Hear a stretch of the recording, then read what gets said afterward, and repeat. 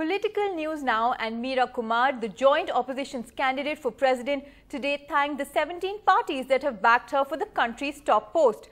She said that she would launch her campaign from Mahatma Gandhi's Sabarmati Ashram in Gujarat.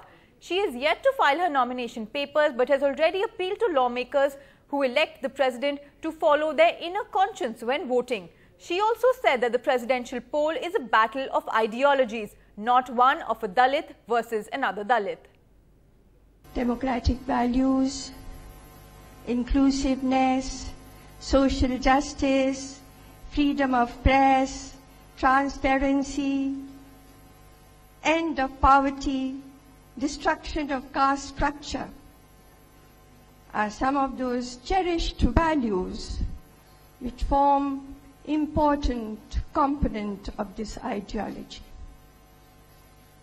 This ideology is very close to my heart. मैं समझती हूँ साबरमती से शुरू करूँगी। मैं अपने चुनाव प्रचार के लिए सबसे पहले साबरमती आश्रम जाऊंगी। बड़ी जोर से ये बात उठी आंधी की तरह कि दो दलित आमने सामने हैं देश के सर्वोच्च पद के लिए। खुशी की बात है कि बात उठ रही है, क्योंकि फिर जो समाज की असलियत है वो सामने आ रही है।